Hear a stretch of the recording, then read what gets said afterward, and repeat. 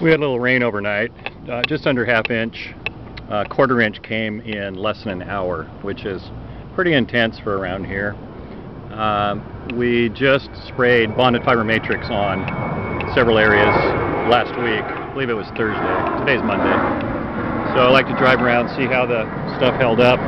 And here's some telltale sign of erosion right here. Some dirt and some mulch that's washed off. So let's see what the scoop is here. And there you go. It's been repaired, but something happened up here. Something caused water to be concentrated in this little area and washed down into the street. So let me drive up above and see what the deal is. Try not to get hit.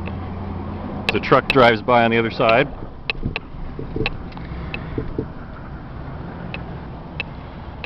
Okay, well, here's what it is right here.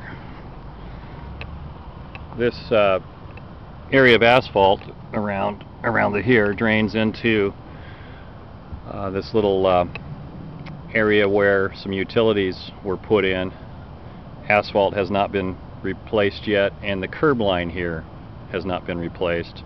So pretty obvious that water has built up in here probably during the intense rain and pushed down over through the little dirt edge, which I think they must have rebuilt when they patched up the little eroded rill on the other side. So that's the problem. These are the kind of things I look for. It'd be real easy to just set some temporary sandbags here and make a temporary curb so that the water can back up in here, and would have prevented it. It's not a big deal, but